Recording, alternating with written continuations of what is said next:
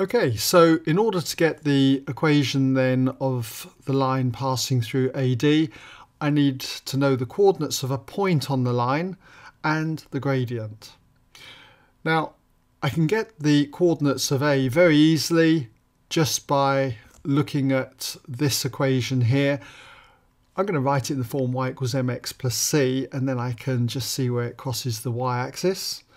And also I'm going to get the gradient of this line, the value of m, and I can use the perpendicular gradient rule to get the gradient of AD. So that's going to be my method. So we'll start then with the equation 5y plus 2x equals 10. I'll just write it in here. Okay, we've got 5y plus 2x equals 10, and just going to rearrange this, put it in the form y equals mx plus c. By subtracting 2x from both sides and dividing by 5. So we would end up with y equals negative 2x divided by 5, so it's going to be minus 2/5 x, and then we've got the 10 divided by 5, which is going to be plus 2.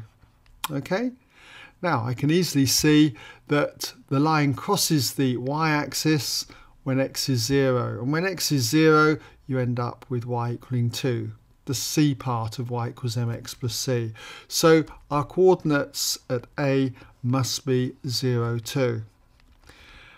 And for the gradient, let's just put that in. We've got the gradient of AB is going to be the m part of this equation. That would be the minus 2/5.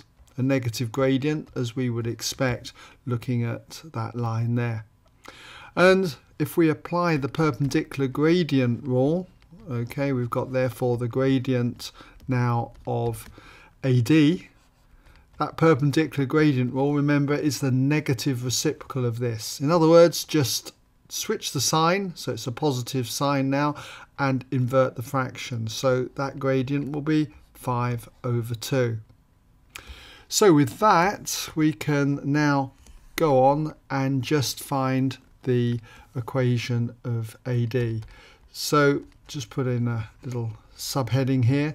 The equation of AD is, and I might as well use y equals mx plus c because it's simply a line that goes through the y-axis here at the point A.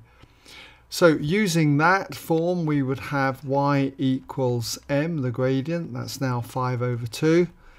And that be multiplied by x, and it's plus c, and c is the y coordinate at A, so that's 2.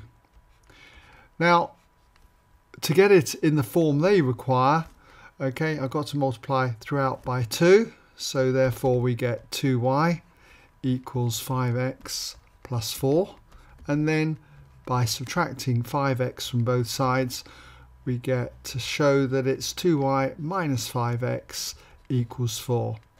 Okay, our equation then of that side AD.